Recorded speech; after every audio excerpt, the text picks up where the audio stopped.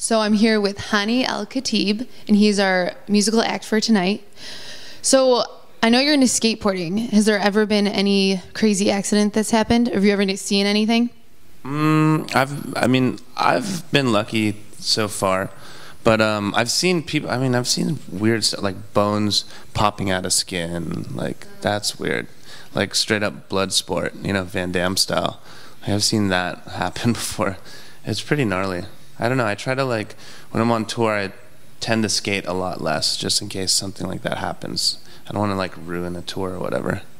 Yeah, that's probably a good idea. So how exactly did you get into then music? Because weren't you into skateboarding way before you worked at like a skateboard shop? I used to design skateboard graphics and T-shirts for a company called Huff.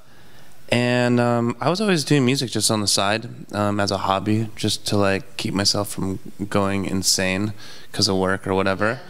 And then I don't know, I just kept at it and started playing some shows, and I got approached to put out a record. And then next thing you know, I started going on tour. And then it's really impossible to take a month-long vacation, Right. to go tour when you have a job. So I had to kind of pick one thing or the other, and I said, oh well, fuck it, might as well just see if this whole music thing can work out. If not, I can always go back to drawing skateboard graphics, I guess.